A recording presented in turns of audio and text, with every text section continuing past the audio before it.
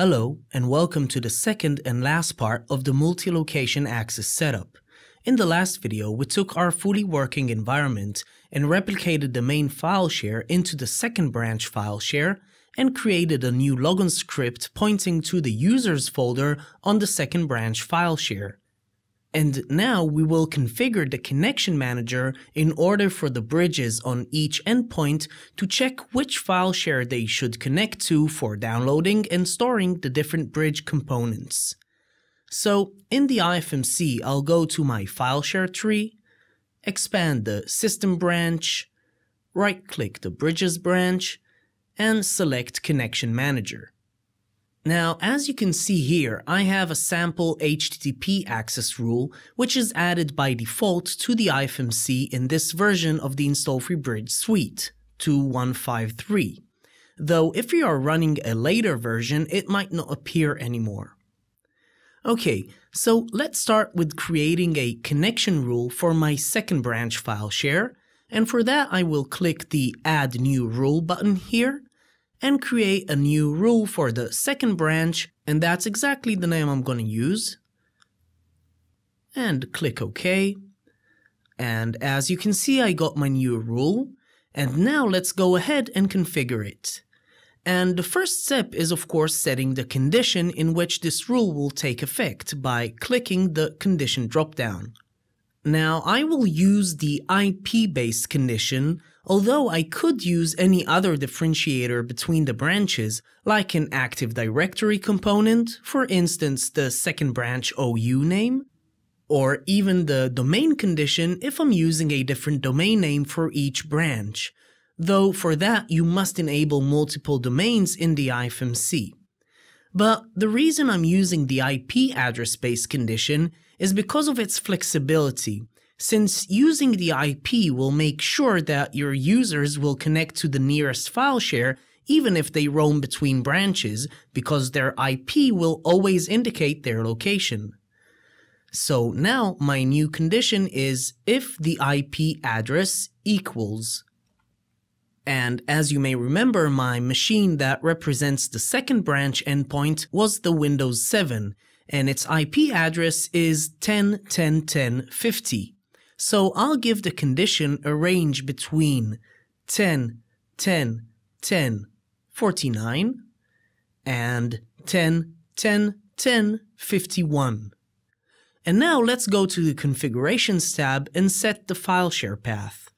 So I'll scroll all the way down, and at this point I basically have two options depending on whether I've decided to synchronize the entire file share or only the AODs, data, engines, and system folders under the users folder.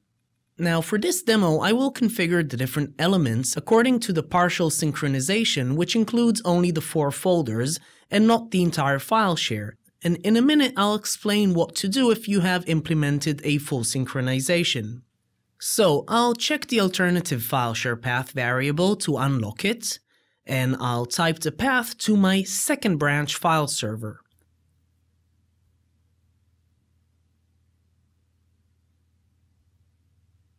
Now, in my case, I'm using a simple computer name, but in your case, if you're using DFS for instance, you should input your DFS namespace instead.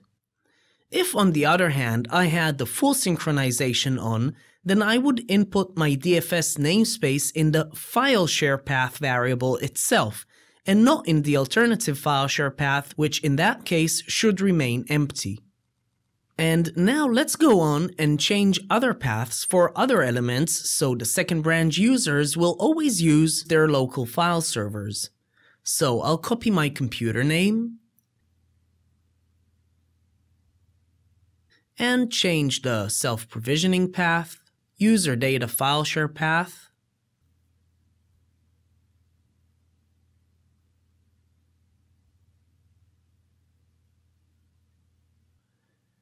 and the server events folder.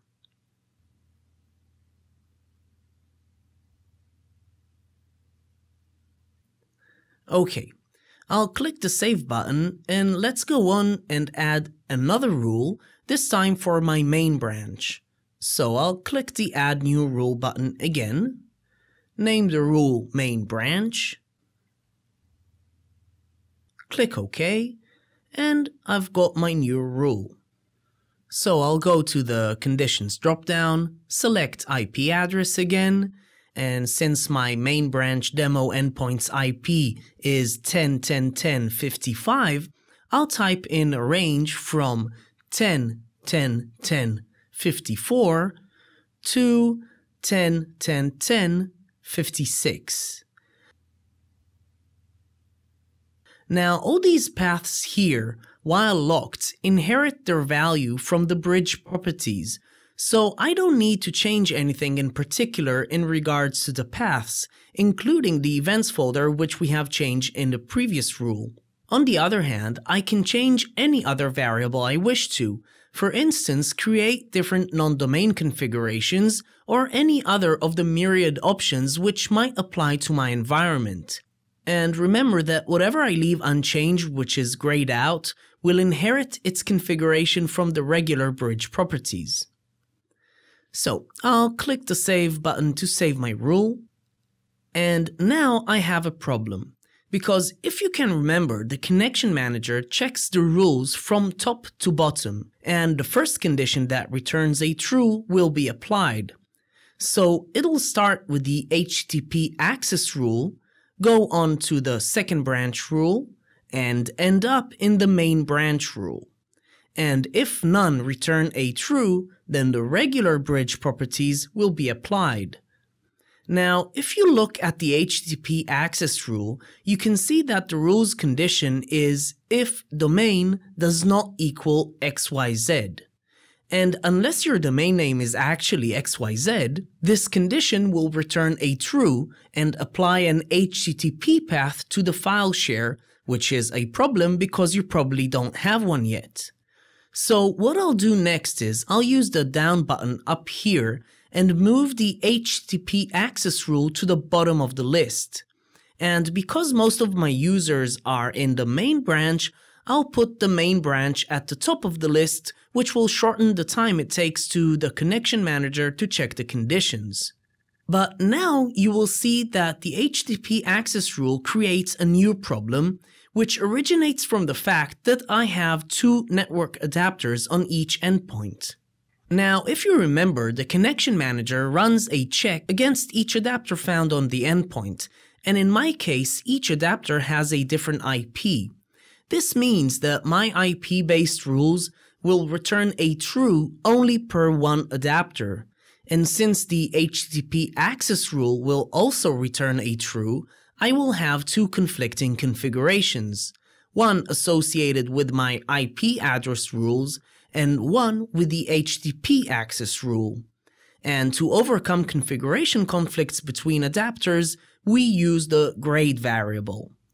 Now, since in my case the branch's conditions are more important than the HTTP rule, I'll make sure branch's configuration will win over any other rule. So first, I'll set my main branch rule grade to 100, which will make it the strongest of all rules, and click Save. And I'll change the second branch rule grade to 90, which will make it the second strongest, and click Save again. And I'll leave my HTTP access rule grade at its default 0, which will make it the weakest of them all.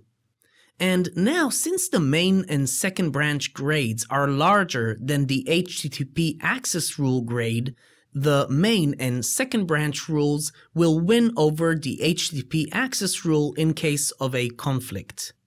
And now let's have a look at my endpoints to see how it works and how the bridge decides which file share it should connect to. So first, let's log into my XP machine, which represents endpoints in my main branch, and I'll also use a user found in my domain controllers, meaning the logon script that will be used will be the one pointing to the user's subfolder on my main branch file share. And you just saw the logon script flashed there for a second. And you can see the bridge virtual client is now running and connecting to the file share. And now I'm going to show you an important tool in regards to the connection manager, usually used for debugging problems and for support issues. So I'll right-click the Bridge Virtual Client and select About. And if I'll double-click the line that indicates the main path, you can see a screen that gives me a detailed list of what the connection manager has checked and which of the rules returned a true and was implemented. And you can see that for the first adapter, the main branch rule returned a false according to its IP address, and so did the second branch rule for the same reason.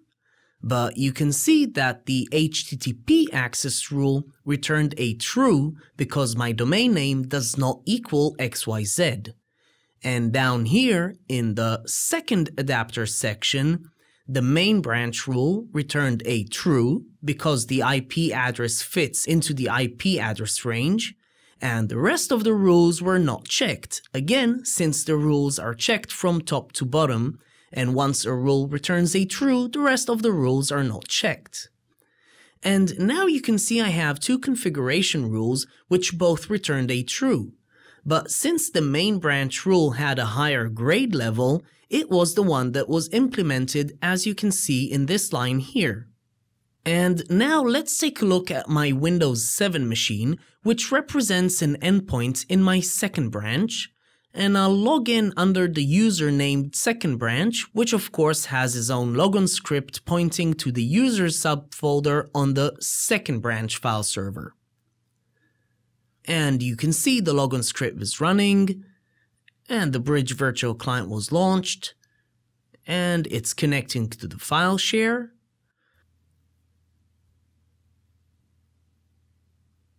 So let's click the About button again.